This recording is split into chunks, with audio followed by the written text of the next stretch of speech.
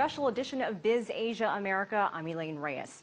We begin with breaking news out of the United States. This afternoon, there were 2 explosions in Boston, Massachusetts, near the finish line of the biggest event in the city, the Boston Marathon.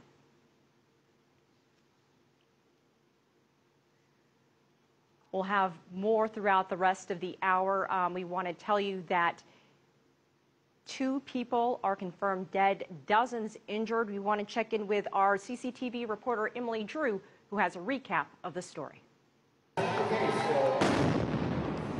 More than 20,000 people from 56 countries began the legendary Boston Marathon Monday morning. About half the runners had finished the race when 2 simultaneous explosions, about 50 to 100 yards apart, rocked Boston's Copley Square near the finish line. Officials with the U.S. Federal Bureau of Investigation declared the incident a terror attack, and the Federal Aviation Administration imposed a no-fly zone over the city.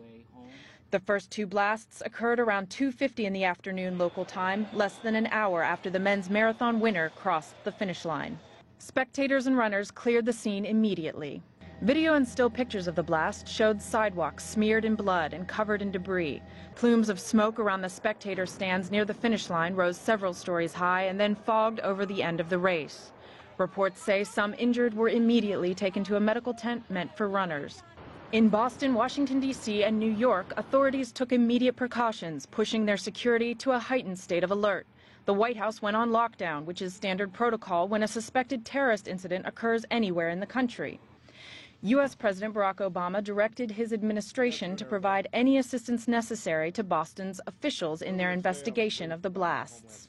Boston's Kennedy Library and some subway lines in Boston shut down for the rest of the day. The city's schools and many businesses were already closed for a holiday and the Boston Marathon, the world's oldest annual marathon. Emily Drew, CCTV. About 2 hours ago, U.S. President Barack Obama spoke out on the Boston explosions. He said security across the United States would be increased as necessary, and he noted how such tragedies bring Americans together. The American people will say a prayer for Boston tonight, and Michelle and I send our deepest thoughts and prayers to the families of the victims in the wake of this senseless loss. We don't yet have all the answers, but we do know that multiple people have been wounded, some gravely, in explosions at the Boston Marathon. I've spoken to FBI Director Mueller and Secretary of Homeland Security Napolitano, and they're mobilizing the appropriate resources to investigate and to respond. I've updated leaders of Congress in both parties, and we reaffirm that on days like this there are no Republicans or Democrats. We are Americans united in concern for our fellow citizens. We still do not know who did this or why, and people shouldn't jump to conclusions before we have all the facts. But make no mistake, we will get to the bottom of this, and we will find out who did this. We'll find out why they did this. Any responsible individuals, any responsible groups will feel the full weight of justice.